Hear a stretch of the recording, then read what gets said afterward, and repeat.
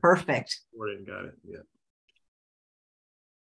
Hey, everyone, and welcome to Chef AJ Live. I'm your host, Chef AJ, and this is where I introduce you to amazing people like you who are doing great things in the world that I think you should know about. Well, my guest today is Dr. Baxter Montgomery. He's not only one of my favorite plant-based doctors, but he has the best laugh of any plant-based doctor. And if you watched my show before and saw him being interviewed by Dr. Columbus Batiste, another plant-based cardiologist, the best story of how he got his first name than anybody I've ever met. Please welcome him to the show. He has an exciting announcement about something he's been up to that is really wonderful, and we're going to actually show you part of it today. Well, thanks for having me, Chef AJ, and it's always a pleasure to be with you here on your show. And I'll try to share my laugh with you. I think you're able to get me to laugh several times the last time, so I'm sure you'll be able to get this time. But, you know, as you pointed out, we've been doing a lot of work. And Montgomery Heart Wellness, for those of your guests who don't know me or haven't, heard about us, I'm a board-certified cardiologist. I've been practicing in the Houston area in the shadows of the world's largest medical center for years. A little more than 2 decades ago, I learned about how natural lifestyle changes can have a major impact on one's health. But not only people who are relatively healthy, who are trying to prevent disease, but, in my practice, I see patients with severe advanced heart disease, severe advanced inflammatory diseases, diabetes and hypertension, and you name it. And so, we see people at the end of the rope, if you will, and we started applying these aggressive lifestyle interventions on these patients.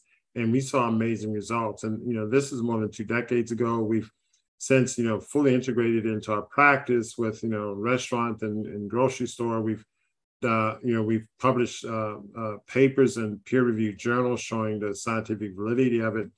However, despite our efforts and the efforts of, many of the other guests that you've had here, chronic illness continue to go on the rise. And it seems like a lot of people don't fully understand how powerful lifestyle intervention can be.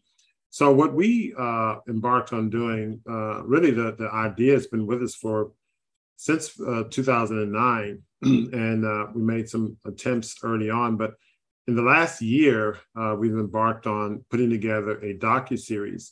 And essentially, the docuseries, which we call Heart and Soul of a Champion, is designed to pull the curtains back on our operations at Montgomery Heart and Wellness and show everyday citizens how lifestyle, integrative health is not only the future of medicine, but really is the present course of medicine in places like ours and other places around the country. And we also want to impact on the everyday citizen how these simple lifestyle measures can have an immediate, drastic impact on your health, even if you have advanced diabetes, advanced heart disease, and the like. And so it shows individuals going through, changing their lives, how this lifestyle impact their lives. Well, we show the good, we show triumphs and challenges. And so we give the true story behind this so that, the everyday citizen understands that, hey, I can make these changes starting today, starting tomorrow, and start to impact my life. I can take power and control over my health and therefore my life. As we were mentioning before we came on, life expectancy in the United States have decreased by 2.7 years from 2019 to 2021, and it may have gone down even more in 2022. So we're in a healthcare crisis. Sickness is the norm. 6 out of 10 individuals have a chronic illness. It's very common for young individuals to have diabetes, heart disease. I'm seeing individuals in their teens and 20s with heart failure, hypertension, hyperlipidemia, inflammatory diseases, strokes.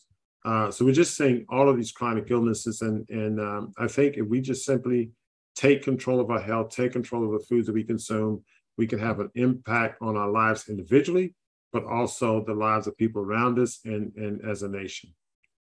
Yeah, that would be great.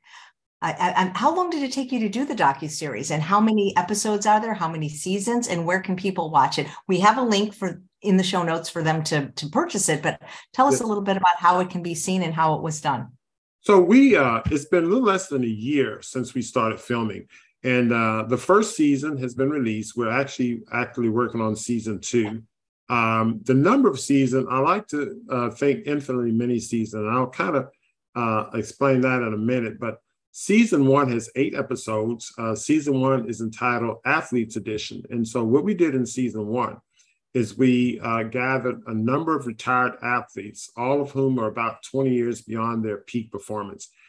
And what I propose to do in season 1 is to set them on a course of lifestyle changes and intervention that's going to hopefully get them back near or at their peak performance level as in their prime. Now, this sounds like a crazy notion, and I've done many things that sound crazy before. But the reason I think it's possible is because we've seen individuals with severe chronic illness to the point of being in hospice, to the point of being on life support in some cases. And when we apply aggressive lifestyle intervention, these people are able to get up and walk and exercise, et cetera. So we can have someone at that level of metabolic and physiological deficits. I think it's possible to get individuals who have the physiological undergirding of supreme athletic performance, to get them to a level where they can perform at or near those levels again. And so that's what we're set out to do. So that's season 1. Season 2, which is already under production, is going to be dealing with chronic illness in women. We're thinking about season 3, which will probably deal with diabetes. And you'll see individuals from earlier seasons, so some of the athletes, you'll probably see them show up in future seasons. So you'll get to know these individuals, not only in a given season, but they'll come up in later seasons showing their lifestyle journey, because we're going to set everybody on a lifetime lifestyle journey toward optimal health and optimal physiological performance. That sounds fantastic. Who shot the docuseries, and how did you find, the people that were in it? So I started out with some individuals in the Los Angeles area. A friend of Chef Babette, Tara Bennett, helped us out in getting started. And there's a number of individuals. We got an editing crew that helped us with editing and also post-production, filming and storytelling. Julian McKenna was a key leader in there. His company's out of New York. We recruited athletes like Raymond Waddy, a former cornerback for the Washington Redskins, now the Commanders. We got a former world-class high jumper, Kenny Banks. We got an individual who played quarterback at a level 1 school, D1 school in college, Wendell Mosley. And we got Pro Football Hall of Famer Darryl Green to come and participate. And then there were a number of other patients and people who were in the film. Mark Scorette, former NFL player who was offensive tackle with the Redskins and then the Denver Broncos. And so he's featured in there, and there was a number of other individuals who were not retired athletes who came and participated. And we showed how their lives were changed as well. That's great. Was it fun? It was a lot of fun. It was a lot of work and a lot of fun. And you're going to see, and I'm going to have to give a disclaimer. I was out working out with the guys, but I was working out with an injury. I had a hamstring, slight micro tears on my hamstring. But despite that, I said, I got to get out of here, get in front of the camera.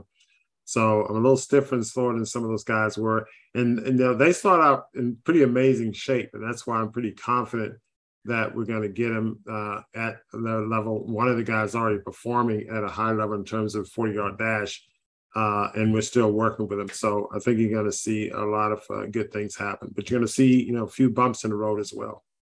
Nice. Would you like me to start playing it now? Yeah, what I'd like to do, you can show episode 1 and let your audience take a look, and then we can fire away with questions after that. That sounds great. Okay, guys, I'm going to share my screen. Enjoy the show. Over the 25 years of practicing cardiology and internal medicine, I've treated patients with many, many advanced diseases. Following these patients, despite the advancement of technology that we've had, the patients continue to get sicker and sicker. In my busy practice, my health started to decline. I started noticing that my cholesterol went up, my blood pressure was up, and I did not want to take the same therapies I was prescribing other patients.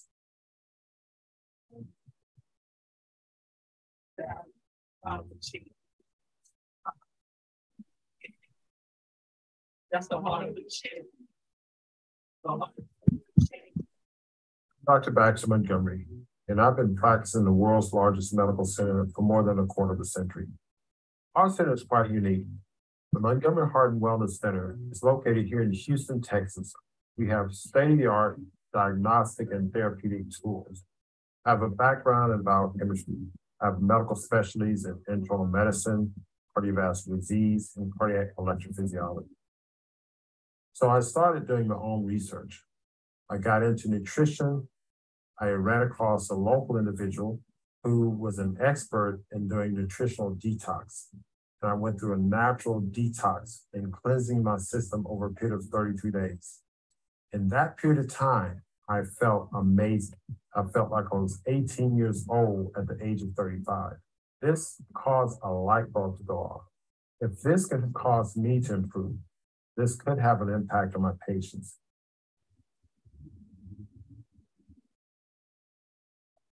The body has the ability to heal itself when properly nourished, rested, and hydrated. We know this is effective in getting people back on their feet. However, I have a hypothesis that this intervention is even more powerful than that. This intervention, I think, can get people back to peak level of performance. So we brought together a group of athletes who would perform at peak levels at some time in their lives. And we're going to work with these athletes, despite the fact that they're coming in with chronic ailments such as high blood pressure, heart failure, arthritis, and many other chronic illnesses. It is our impression that this intervention not only will help their bodies reverse these chronic illnesses, but it will also help their body get back to a level of peak performance. If you can go back and turn the clock, go back to a time when you were at your peak performance, would you do that? This is Heart and Soul of a Champion, Athletes Edition, Season 1.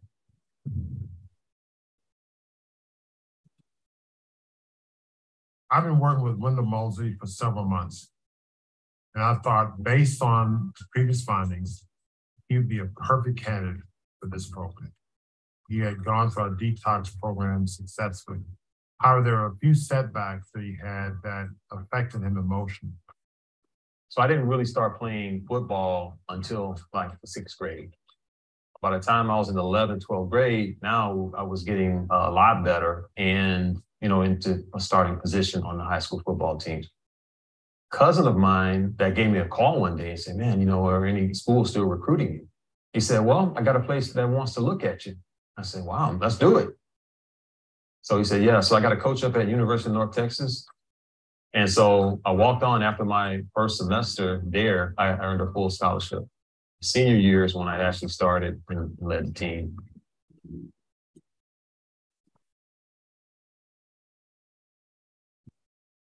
His initial reason for seeing us was that he had had a previous diagnosis of prostate cancer. So he underwent the prostatectomy. He had a successful procedure. And so he was seeing us after the fact. However, despite him having gone through the surgery successfully and doing well, some of the numbers were not looking ideal. And his urologists were telling him that, hey, maybe we're going to have to put you on hormones or some other type of medical therapy. And when he asked him again about lifestyle changes, he was given no answer. And he was feeling demoralized. Oftentimes, patients are just focused on, well, my numbers are going up. And he was just focused, well, the numbers are going up. So I'm going to get the other test. What does the next test show? What does the next test show? I wanted to get him out of this mindset. I wanted to get him out of this frame of work. I want to get him back on the football field, on the gridiron, to take him back to a time where he had other goals. I wanted to put him in a space of going after goals beyond improving laboratory tests. This was going to put him in a different mental space. This was going to help him heal his mindset about his disease state.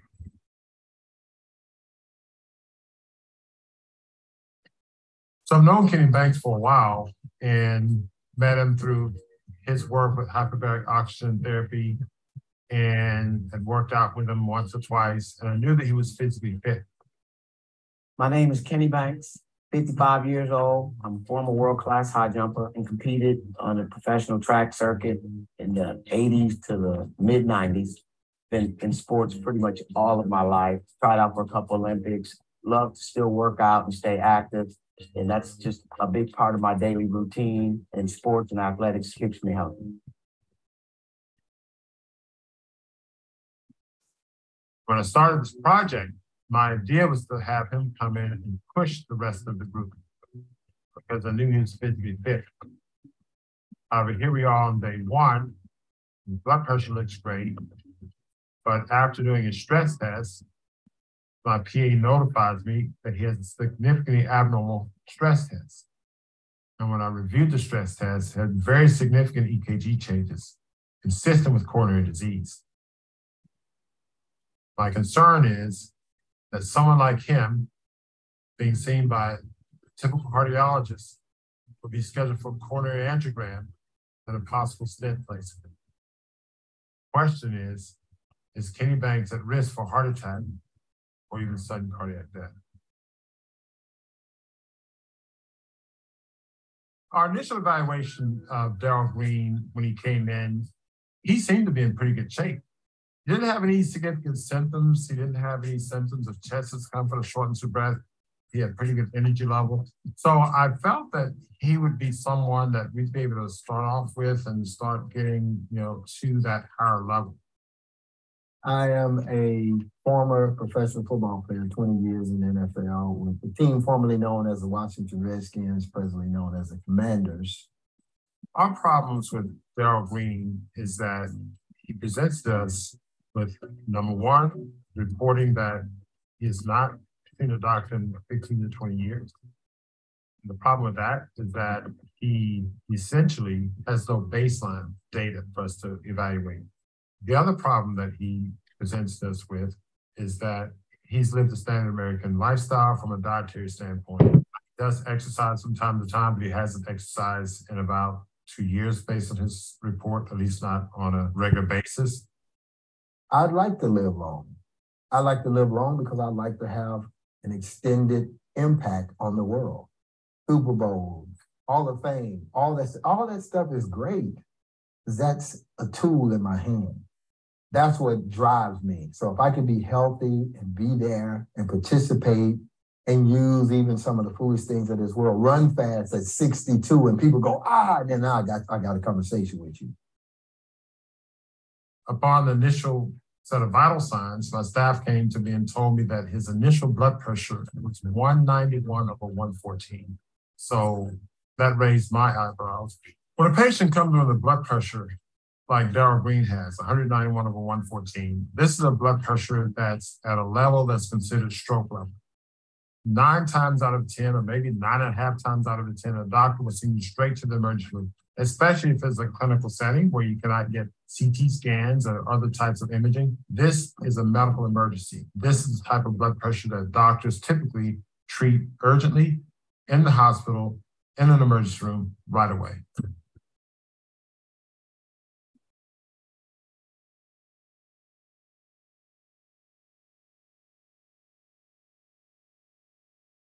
The other thing we found is that Darryl Green has blood vessel disease. Now, we refer to this as endothelial dysfunction. Essentially, what that means that he has blood vessel disease, which could mean he's predisposed to a heart attack or stroke or some other type of vascular problem. When I started this project, I had the goal, the vision to take retired athletes and take them to a level of physical performance that was either near or at their previous peak levels of performance. The tricky part about Darrell Green is that my scientific mind is struggling with my human football fan mind. My scientific mind, my medical mind, is saying this individual is at risk for heart attack, stroke, sudden cardiac death. My sports fan mind is saying this person's physically fit. This person can run a 4.340. This person is superhuman. And I'm struggling with this individual. And I know that nearly half of the individuals with cardiovascular disease present with sudden cardiac death as their first symptom. And now we have to make a decision. Should that be send them to the emergency room or not?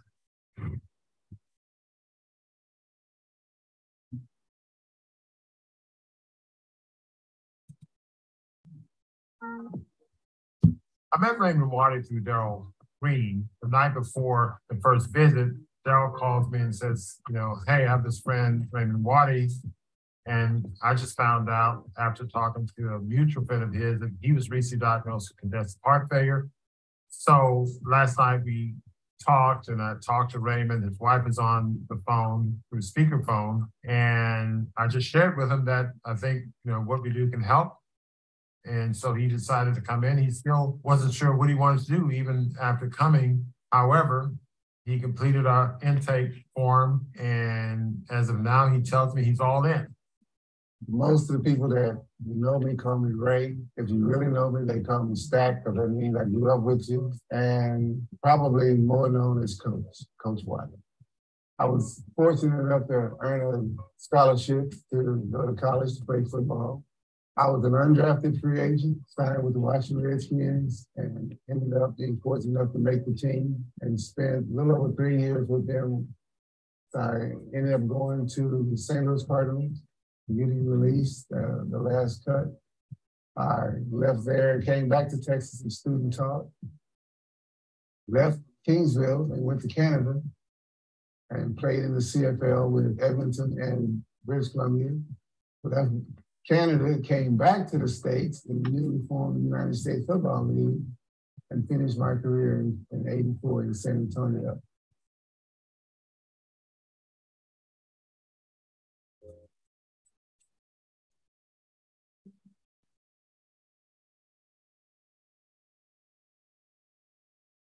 So Mr. Raymond Waddy comes in, and I look at him. He has a very, very distinctive lip. He's obese. He is wearing an external defibrillator. But he's not the perfect picture of health. My concern with managing a patient with heart failure is that we have two major problems with heart failure. One major problem is that heart failure patients can become very ill and die from overall poor circulation. We call that pump failure. Overall poor circulation leads to kidney failure, liver failure, GI failure, and brain dysfunction. And individuals in this condition are very, very sick and very, very hard to manage. And the other situation with heart failure is that heart failure patients are at risk for sudden cardiac arrest. 1 minute they're up talking to you, the other minute they collapse in death. So sudden cardiac death or slow pump failure. These are two very difficult things that we deal with patients with heart failure. Raymond Waddy's heart failure is so bad that he has to walk around with a device about the size of a transistor radio to monitor his heart in the event he suffers a cardiac arrest. In 2019, I was diagnosed with cancer after having a complete hysterectomy. Talking about a good husband, he was there with me from start to finish. We cried together, we prayed together, but we got through it. It was very hard. Some of the things that I went through, some men couldn't stand it. He stood with me. I tell you, that's God. That's a godly man and a loving husband. And we've had other challenges. I lost my bonus son. He was my godson, but I call him my bonus son. In January of 2021, he was hit by a car. That was devastating to me, and he was only 29 years old. April of 2021, I lost my dad. In January of 2022, I lost my only grandson that was 17. I'm still having a hard time from both of those, and he's been right there by my side. So, you know, it's been a lot for me. I lost my brother in March to brain cancer. Leading up to before I was diagnosed, I had been feeling very tired, very fatigued, and I started having shortness of breath. And so my wife said, well, you need to get an appointment. So I got an appointment with my PCP. He did a EKG and they found an arrhythmia, abnormal heart rhythm. So he sent me to the cardiologist. The cardiologist called me in and told me that I had congestive heart failure. That was a lot to unpack. When we got that news, we were both just like dumbfounded. It was just a lot of unknown uncertainties. What did that mean, congestive heart failure? Is my going to have a heart attack? Is my heart going to stop working? Which basically is the combination of all those things that could happen.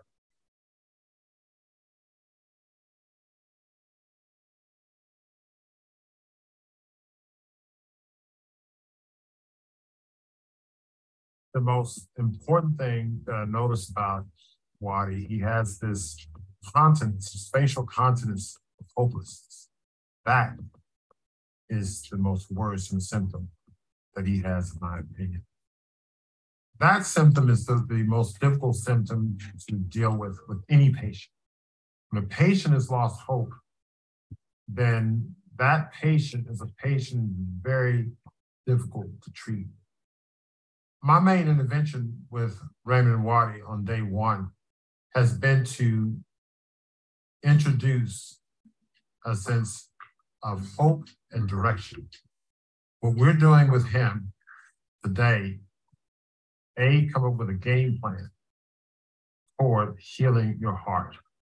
And this is the strategy. And this is our plan for victory. I'm taking him back on the football field. And I'm giving him a plan for victory. This time, the victory is to heal his heart.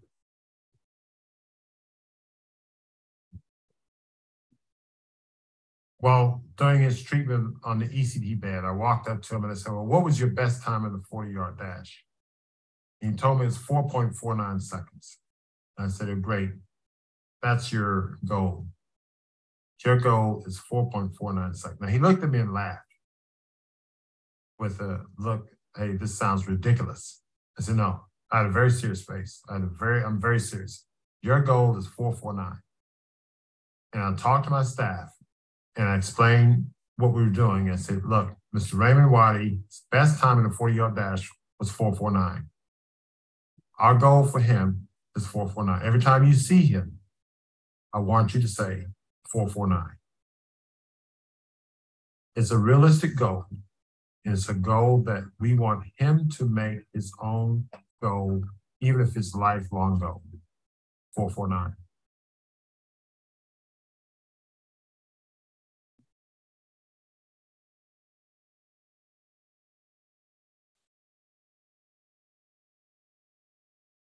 One thing we've dealt with in our approach to treating patients with chronic illnesses is a paradigm shift in our thinking in terms of how people should age compared to how we currently age. If we look at individuals who are aging, who are developing chronic illnesses, our natural thought process, or at least our current thought process, is there's a debilitation over time. Similarly with athletes, but the everyday individual. But what we've come across is a different way of thinking about this based on our historical clinical evidence and clinical experience. The paradigm shift that we have come to is that individuals should improve their performance over time, not decline. Because seeing how individuals with severe illnesses who are on death's door can turn around and be revitalized, can we get retired athletes to function at their peak level of performance when they were very young, regardless of their baseline medical condition? That's what we aim to see. These athletes are going to be surprised at the accomplishments that they will make during this program. Maybe this is something that can help me come here. I just think it's something that prayerfully that would be a benefit to me and other people as well. I'm excited. I'm going to try to do this. It'll be interesting though to see what the change is from where I have started my baseline, right? So that'll be an interesting part to see. Essentially, the illnesses that Mr. Banks, Green, Mosley, and Waddy are dealing with kill more people every year in the United States than all the deaths that we've lost from American soldiers in United States history.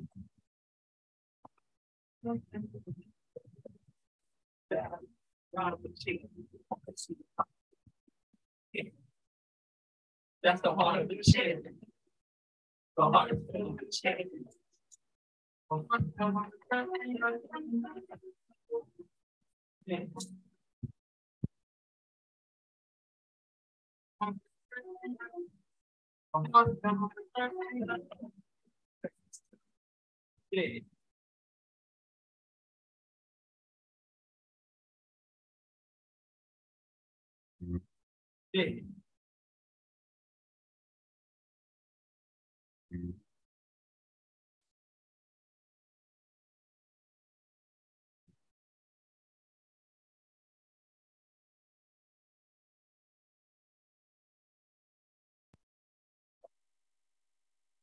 the 25 years of practice.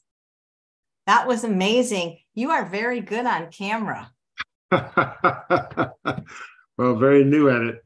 Did the music, I'm sure you heard it on your side. Check with your guests and see how clear the music was. The music was spotty on my side. I could hear it perfectly. Did you guys hear it well? Tell me. I thought the music was one of my favorite parts of the whole thing. I just felt like I was watching an actual TV show or movie.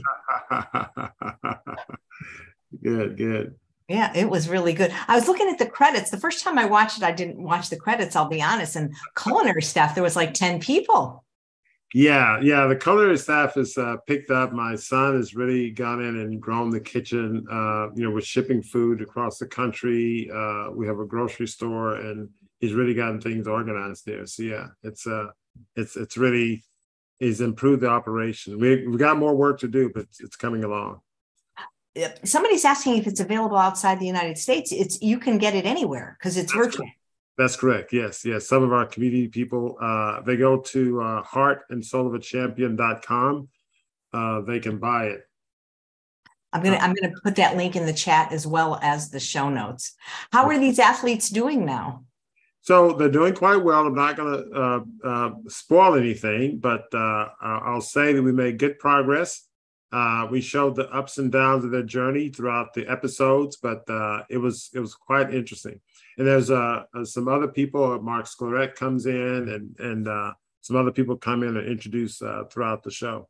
And so our editors and storytellers worked very well with us to weave their stories into the stories of other people who showed up, who we evaluated. Because essentially what we do is this is it's quasi-reality TV, because these are real patients of ours, and even though these athletes were chosen, there are other people who are in this season and also future season are patients who just come to us from anywhere in the world, who have health challenges that we help them overcome. So as you not only get into this season, you'll get into other seasons, see the different patients that we see who come with lots of health issues. In season 2, there are a number of women. There's a patient, a lady who's going to bring her mother from overseas, or 2 people from overseas who are coming over, and people who are being evaluated and treated. So you're seeing the variety of conditions that we see.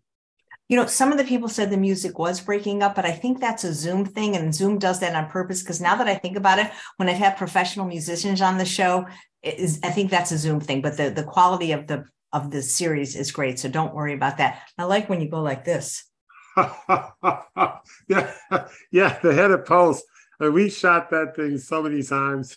Yeah, no, you look great, and I didn't realize what a great athlete you were. That weight you were lifting looked like it was pretty heavy. Yeah, I'm going to have to make a comeback. I was very stiff and slow, but thank you very much. Yeah, that was amazing. Did the people in the docuseries, do you keep up with them, and have they stayed plant-based? Yes, they're real patients. They've done quite well. And, just like any patients, everybody have the ups and downs. And so we start them on a very rigid regimen. And as you see through the season 1, it's a raw diet, time restricted eating. They're working out a lot, but we're doing medical interventions, evaluations. Sometimes we have to interrupt things. We have to change our plans based on how they respond. And so all of these things, you see how we make changes. So, and one thing we wanted to reveal, because often in the plant-based world, and, we've shown some wonderful documentaries over the years, but oftentimes, and I'm guilty of this too, you'll show before and after, but there's a lot of complexities in the in-between. And there's a fair amount of back and forth. And we show that and how we deal with it and how the athletes dealt with it. Nice. I know, are there other plant-based cardiologists? I know there are, but in Houston where you practice, or are you pretty much the only one?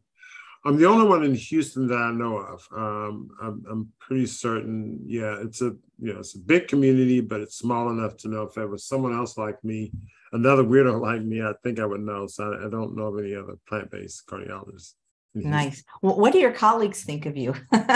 I don't know what they say behind my back. I always start with that. But, for the most part, I'm treated with respect. I mean, one thing, and I've always point this out, I did start off in this journey. So, being, board-certified internist in cardiologist and cardiac electrophysiologist with all the subspecialty training and working in the field and seeing, these very complex patients. My colleagues have seen me work in that arena. So it's like, okay, he's one of us working in this arena. Now, when I started making these changes and started doing, applying a different approach, questions were raised. And I imagine some people saying, what's gotten into Baxter? He's lost his mind. but they have to, they can't deny the positive results we get. And so a number of colleagues refer patients to us. One of the athletes there, his mother was referred to us by a cardiothoracic surgeon. And so, we get patients referred to us by cardiologists and other specialists who know patients need an aggressive intervention. And when patients ask about a natural approach, oftentimes physicians will think of me and they'll refer patients. That's great. Here, are you up to a few questions, either ones that were submitted or some live? Absolutely. Okay. Well, we always give deference and thank the people that do write in advance. So there's a couple of those. We'll do these first. And this one is from Sharon. And she wanted to know, Dr. Montgomery, do you know of a doctor or a naturopath or any alternative healer that's well-trained with herbs and supplements? Oh, gosh. There are a number of people out there. I can't say that I know the name of someone who checks all of those boxes. We use herbalists that help us out.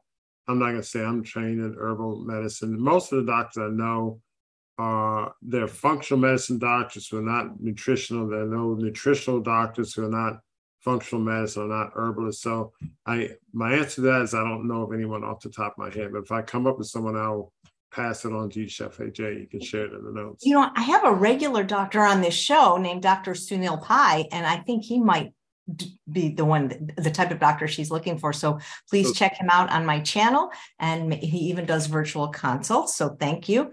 This next question is from MT. Please ask Dr. Montgomery if he thinks developing new collateral blood flow around blockages is a key or common part of reversing heart disease, or is it more of a rare event? And if anything can be done to improve the odds of developing collateral circulation. Well, collateral circulation development is common. We see it, thousands of patients have cath. We see collateral circulations frequently. It happens in the coronary arteries, in the heart. It has some peripheral vasculature. So collateral circulation is common. It's the body's natural adaptive approach to healing itself, if you will. Doing things that's going to improve production of nitric oxide, it's going to decrease inflammation, decrease oxidative stress, is going to help your body adapt in a positive way to reverse illness. So depending on how advanced your disease is, if you have early atherosclerosis or soft plaque, the primary stenosis can regress. You may not need collateral circulation. If you have an old calcified lesion and have some collateral circulation, your body may elect to enhance collateral circulation to further improve a positive adaptive behavior toward reversing that condition. So it all depends on the level of advancement of your disease. Great, thank you. Here is a question from somebody live named Billy. I just saw it. It was about nuts. It's always an issue. Here it is.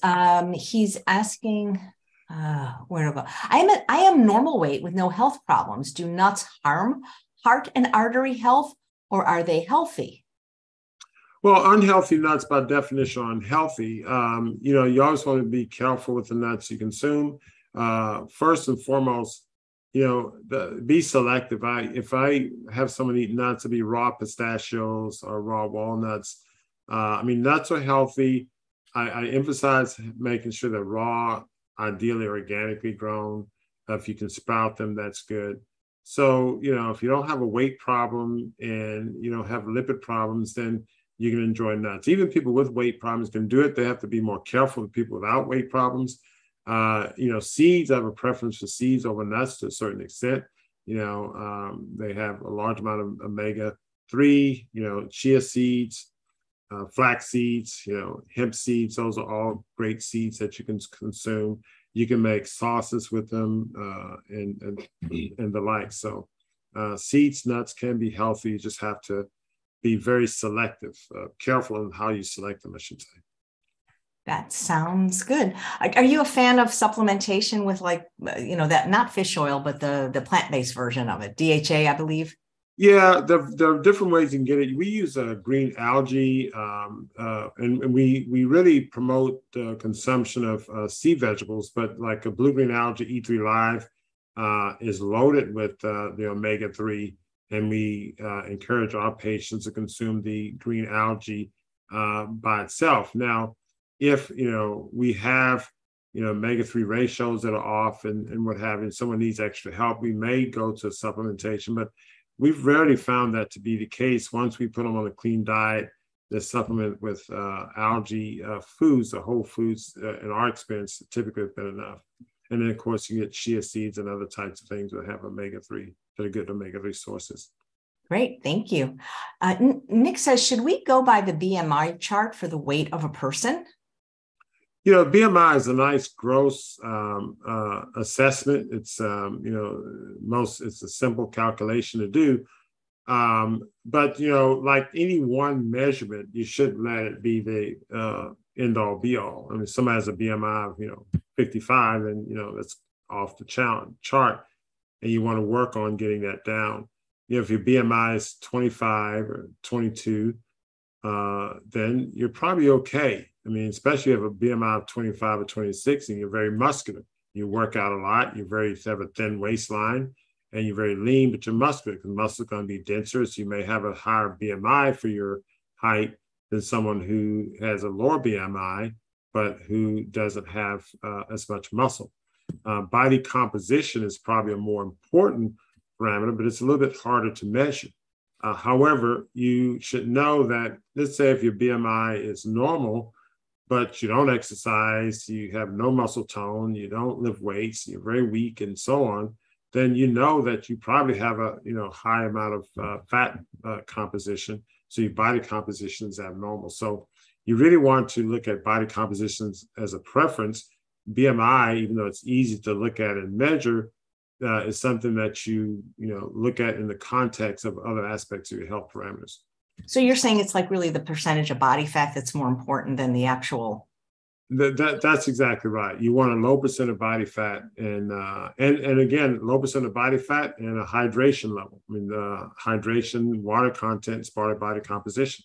And so if you walk around, and I know hydration fluctuates at a greater rate than fat composition, but it's still very important. And so, body composition in general, yes, low percent body fat, high muscle mass, high amount of hydration, those things are important. What is the best test, or where does one go to get body fat analysis? Because I don't think those home scales are that accurate. Do you?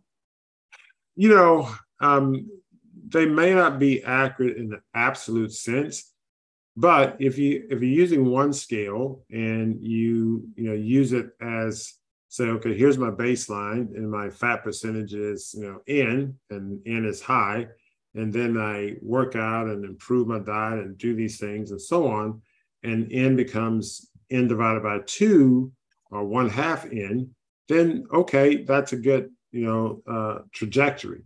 So even though the actual number N may not be the actual ideal or correct or accurate measure, instead of 22%, maybe it's 17% or 25%.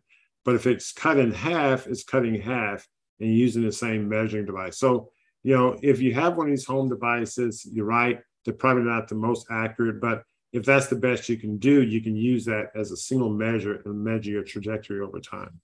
I remember when I was 20, that's like over 40 years ago, at the gym, they used to dunk you in this tank. Yep. I've done that.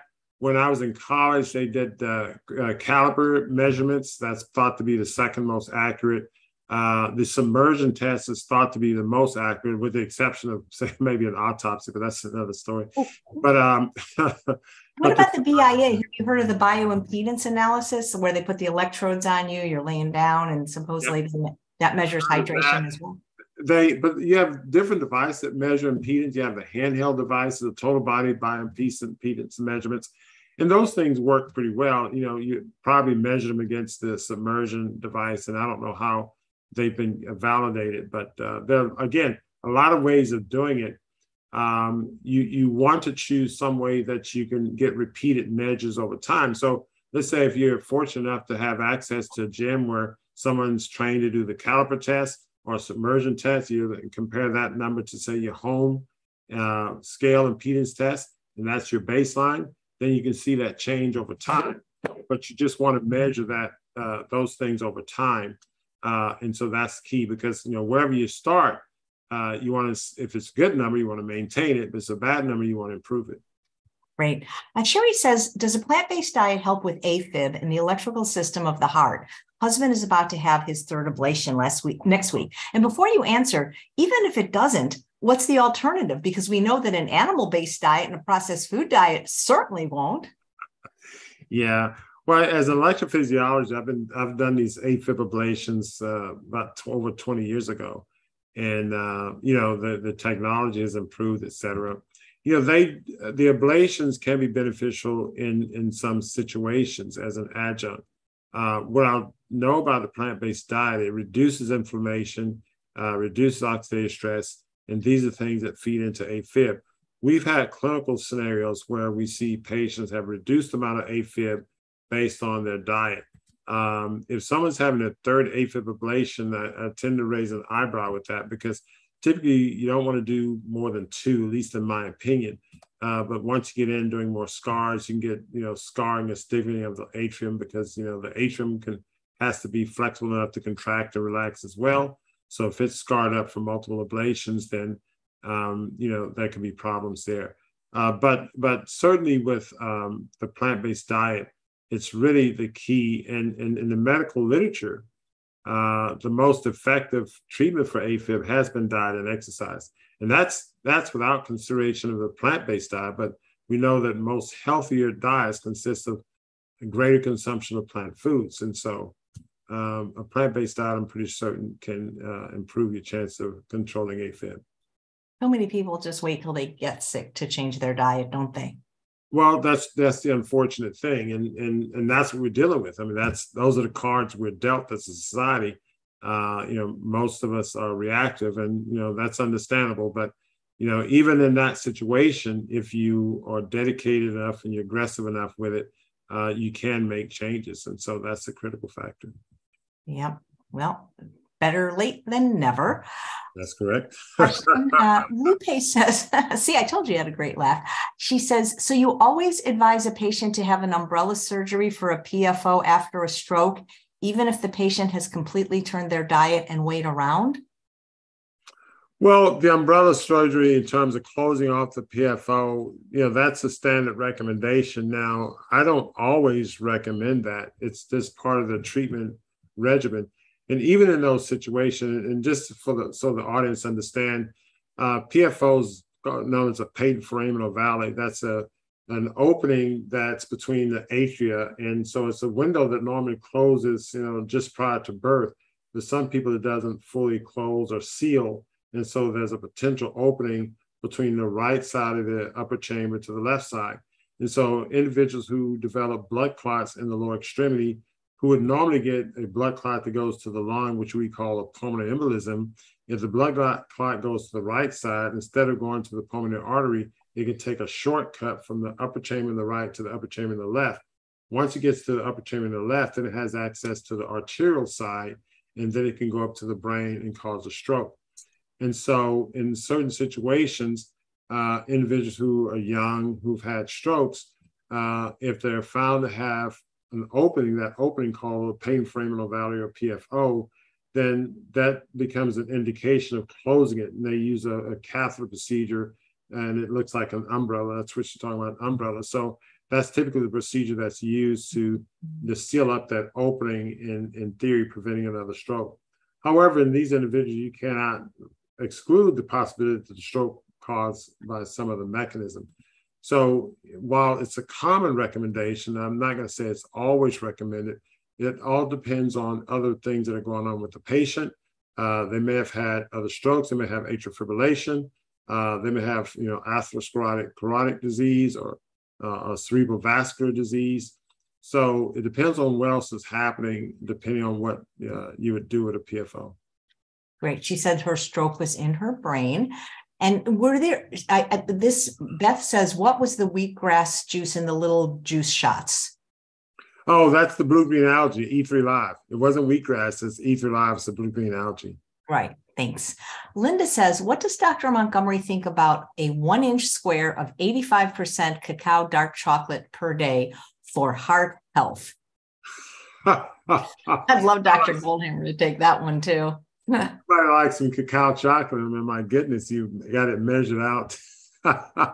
If you like cacao chocolate, I think that's fine. I'm not sure it's a requirement for heart health, but if it's, raw cacao has a lot of benefits. It's rich in magnesium is one thing. It's a lot of people magnesium deficient. So if it's raw cacao and it's bitter, then that's great. We have cacao chip nibs that we sprinkle on our salads and the like. So cacao can be part of a healthy diet. I'm not sure about that precise measurement. Maybe you can have more, maybe you can have less. But cacao is a very good source of magnesium among other minerals, and that's certainly good for heart health, among other things. Great, thank you. And here's a question from Mariana. Do you do virtual consultations? Yes, if you go to our website, montgomeryheart.com, at the very top, it talks about our online community. And for our non-medical interaction, the online community is the best way to go. The medical consultation on the medical side, because I'm in the state of Texas, our board requires that we see the patient at least once in person for an initial visit to establish doctor-patient relationship. And then if you fly back to your state, we can continue to follow up. We have a digital health clinic, and we do follow-up calls through our digital health clinic, digital health center program. So we have it through our wellness, through our online community. We have online coaching through the online community. If you were to register, and if you go to montgomeryheart.com/journey, you can see the online community directly. If you sign up for the the inner circle, that's where you have all of the live interaction. We have a lot of Zoom calls. We're bringing experts, like Chef AJ, Chef, and other scientists and medical doctors. And I'm on once a month. We have a Stump the Chump. And so people take advantage of that. They ask me questions pretty much like you're asking now. It sounds like a game show, Stump the Chump. That's right. I'm the chump once a month. That's hilarious. So Sherry, who asked the question, says that her husband is mostly plant-based, but of course, a regular cardiologist says that diet doesn't impact the electrical system, so he cheats a lot. He is very stubborn in becoming 100% plant-based. Never heard that before from a man. Yeah, it does affect the electrical system. I've seen this a lot. And so as an electrophysiologist who practice plant-based nutrition, I monitor these things in patients. So I'm pretty confident that it affects the electrical system. Great. And Charles would like to know, is the treatment for heart problems the same from a plant-based cardiologist as from a traditional cardiologist? That's a great question. The answer is yes and no. The yes part is if the person, is in severe, health problems, so they have advanced heart disease, and they don't want to follow the plant-based diet or other lifestyle things. And not only we apply a plant-based diet, but we use other natural interventions such as sauna therapy, external mechanical pulsation therapy. We use ozone therapy. We're starting to use methylene blue. These are other adjunct therapies in addition to targeted supplementation. So we use those therapies in the context of helping people reverse their disease. If someone elects not to comply with that approach, then we're only left with the traditional medical way, largely because if a patient comes and see me and they have congestive heart failure and they've had a stroke or whatever the case is, and I would say, well, let's do some things to reverse your heart failure. Let's do some things to normalize your cholesterol, et cetera. But if they're not willing to comply with those things, then I'm forced to treat them by what's considered standard guidelines or guideline-directed medical therapy or standard of care, because, there's a liability issue and these things that we have to consider always. Great. Thank you. All right. That's cool. I'm just sorry. There's just lots of nice comments in the chat. Oh. do you have a screening for this? Like, did people go in person maybe and watch it at a theater? We did. This was a fairly low budget film. So we had a gala in October of last year. It was in Houston. And, it wasn't well publicized. And so we showed episode 1. We recently had a screening.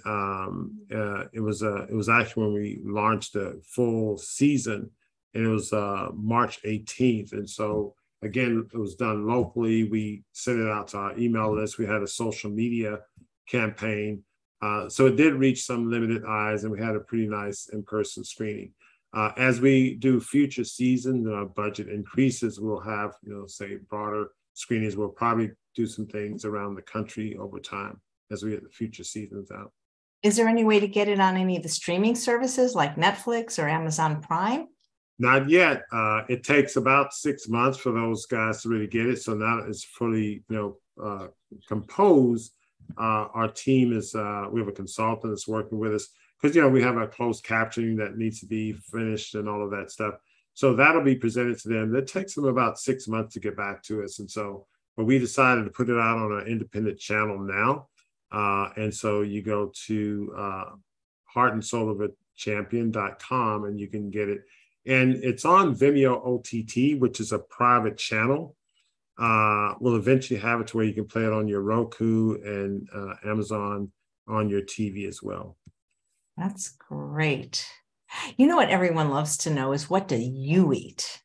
And because Christy's saying, can I get Dr. Montgomery's recipe for broccoli quiche?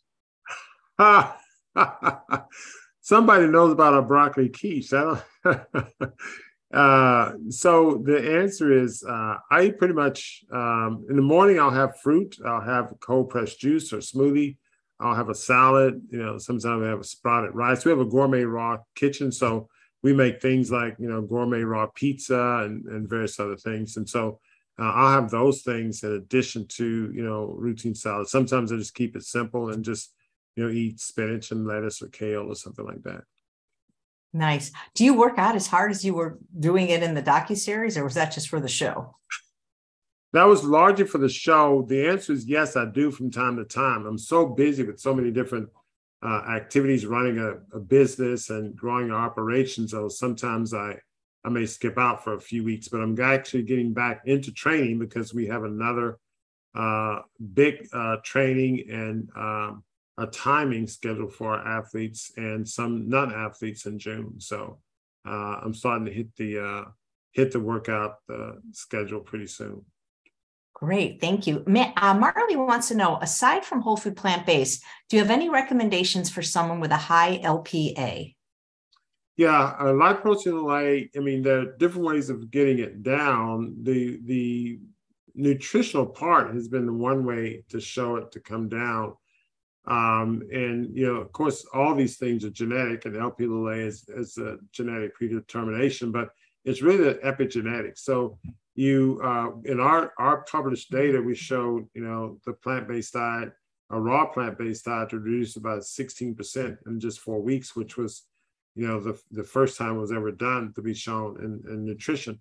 There's certain medications that's been shown to reduce it. The injectable PCSK9 inhibitors have been shown to reduce LP(a). Berberine is a natural PCSK9 inhibitor.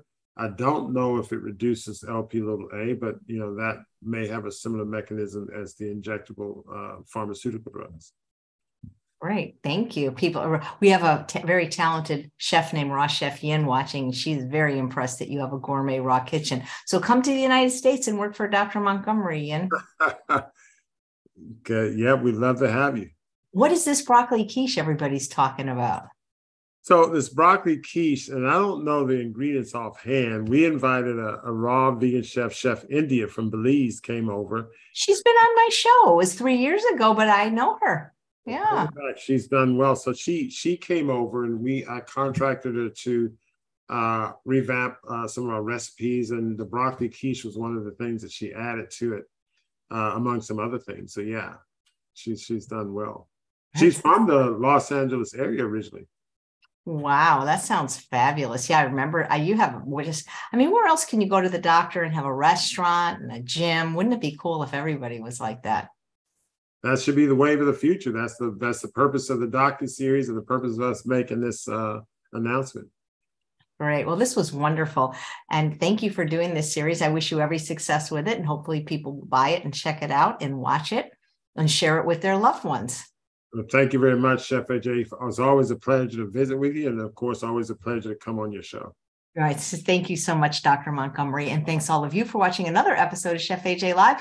Please come back tomorrow for another spectacular plant-based doctor, Dr. Joel Furman.